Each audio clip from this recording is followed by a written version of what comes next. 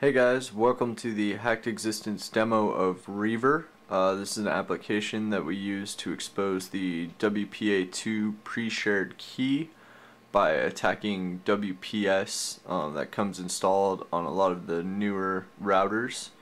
So first we're going to look at the results here. You can see that this is actually cracked the WPS pin, which is found on the bottom of the router here. Right there you can see security pin. That matches up to what Reaver has actually found, and it's used that to actually expose the WPA pre-shared key. And there's the SSID that we attacked. So this attack actually took me about a day and a half to pull off because the Netgear router that I'm using, I don't know if is some kind of protection that's built in to slow down the attack, or if it's just really crappy hardware and it was just over flooding. But with the default 1 second per key, I had to slow it way down to about 10 seconds per key, otherwise it would freeze up and this router would just stop responding. So here on the screen is the actual WPS key for my router. You can see it's 8 digits long. So if this was implemented just as a standard random 8 digits, that would give us 100 million unique keys, and if we were to brute force that at 1 key a second, you're looking at about 4 years to crack it, which makes it really not something you want to do, and secure enough to where anyone can implement it. Nobody's going to spend 4 years trying to crack your WPA2 key. What we found is that the last digit is actually a checksum, which means it's mathematically computed against the 7 preceding digits, so we don't actually have to guess it. We always know if we guess 7 digits, we can compute what the 8th one has to be. That brings our namespace down to about 10 million unique keys, and if we were to brute force that, we're looking somewhere around 4 months, which makes this attack viable, but I still don't want to leave my laptop somewhere for 4 months trying to crack your key. So there's some very edge cases that would implement this, but for the most part it's still rather useless. So for now we can just completely ignore the checksum because we can compute that mathematically, so there's only 7 digits we have to crack. The actual vulnerability for this whole attack comes in the way that the router checks these numbers. So what it actually does is checks the first 4 and the second 4, but since we've already computed the last digit, we only have to look at the second 3.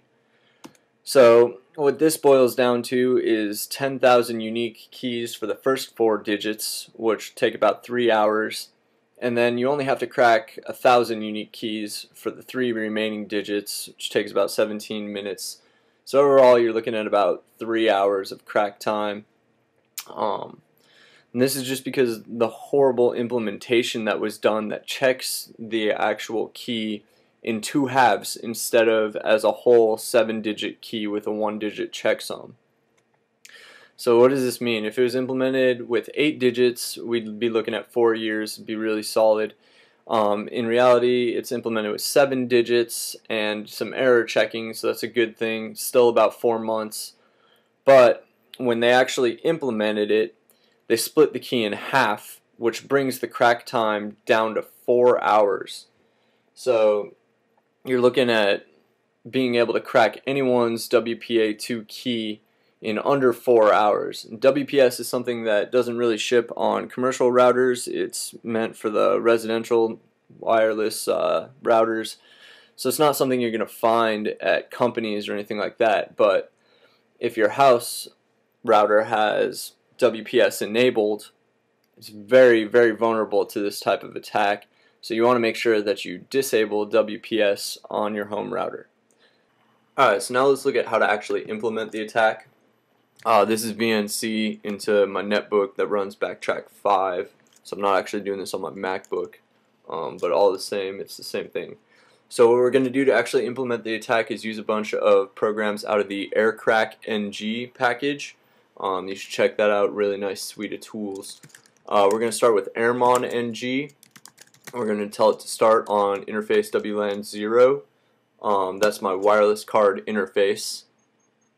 And you can see right here it enabled monitor mode on a new virtual interface called Mon0. So we're going to use arrow dump ng out of the same suite and feed it Mon0 as the interface. To get the BSS ID, I'm just going to cut it off real quick. We're going to get the BSS ID of Netgear, which is right here. That's the router that we want to attack.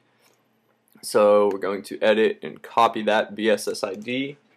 And now Reaver has installed in user local bin Reaver. So if we run it without any options, it'll give you all the optional arguments and flags you can pass to it.